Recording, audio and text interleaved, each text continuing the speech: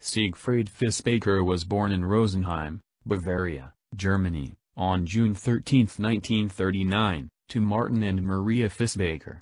His mother was a housewife, and his father a professional painter who during World War II ended up as a prisoner of war in the Soviet Union. Fischbacher purchased a book about magic tricks as a child and began to practice illusions. He moved to Italy in 1956 and started work at a hotel. Eventually, Fischbacher found work performing magic on the ship TS Bremen under the stage name Delmer. While performing aboard the ship, he met Horn and asked him to assist him during the show.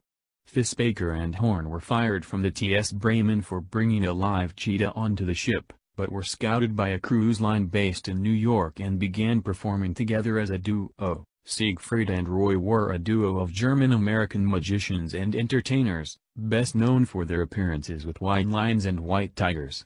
It was composed of Siegfried Fischbacher and Roy Horn, born Ludwig Horn. From February 1, 1990, until Horn's career-ending injury on his birthday on October 3, 2003, the duo formed Siegfried and Roy at the Mirage Resort and Casino, which was regarded as the most visited show in Las Vegas, Nevada.